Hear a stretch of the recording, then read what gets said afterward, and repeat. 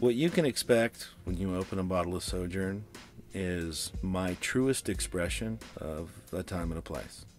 I'm Erich Bradley. I'm the winemaker here at Sojourn Cellars. My name is Craig Hazerow, and I'm the proprietor at Sojourn Cellars. We've been making boutique artisan Cabernet Sauvignon since 2001 and Pinot Noir since 2004. It's our 2008 Spring Mountain District Cabernet Sauvignon.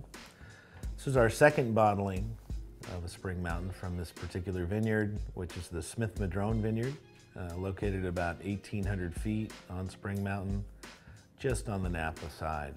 The Spring's got kind of the opposite exposure of Howell Mountain, a little bit eastern facing for parts of it.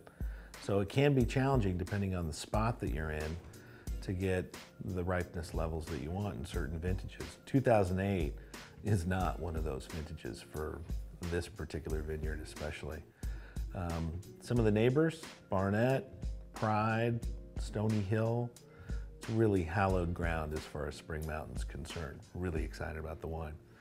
There's a little bit of Merlot that we put in there this year that gave it a little added complexity, especially on the nose. Spring Mountain's really known for making or producing wines that require a little bit of cellaring before they can be approachable. We think this wine's pretty darn good right out the gate. On the nose, really classic Cabernet character, dark red fruit, framed by some, chocolate mocha notes that are in the background. Sweet French oak, about 75% new. But it's the violets right on top from the Merlot that really set this out in our lineup, or set this apart. In the mouth, expect the structure that you've come to expect from Spring Mountain, but still approachability. This wine feels great in your mouth, even at this young age. 2008 up there was a spectacular vintage, as good as any that I'm aware of in recent memory up on Spring Mountain.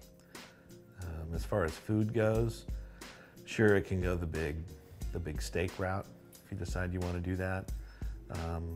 Personally, nice braised short rib, I think gets the job done. This vineyard's a really interesting spot. Stu and Charlie Smith have been farming this place since the early 70s. We were able to get fruit from this very specific block that takes at least 10 minutes from the winery on some sort of off-road vehicle to get down to. It's this little bowl or amphitheater. It's got a lot of southeastern exposure. Old vines, a mixture of quite a few clones and rootstocks. But the first time Craig and I went down there to look at this fruit, we knew instantly that we wanted to play with it. So this is confirmation that we made a good decision, and we hope you agree with us. I hope you like it as much as we do. Our tasting salon is located just off the historic plaza in the town of Sonoma. We do sit-down, by appointment tastings only. It's a really unique environment. We hope to share our wines with you in Sonoma in the near future. I'm Erich Bradley, winemaker at Sojourn Cellars. Thanks for spending some time with us.